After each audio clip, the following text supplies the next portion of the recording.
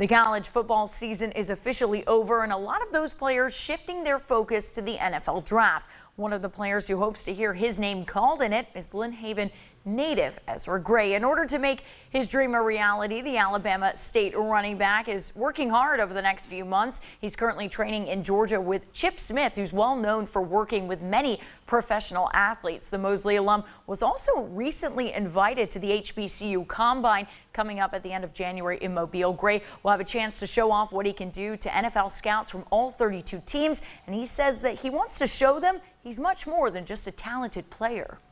For the GMs and draft scouts to be able to say, you know, Ezra Gray from Alabama State is something about that kid. You know, he's always hardworking. He always has a positive attitude about himself, and you know his talent and looking at his game film, you know, the kid can play. And I want my work ethic and them to see my numbers on the table to match what I know I can do and reach my potential.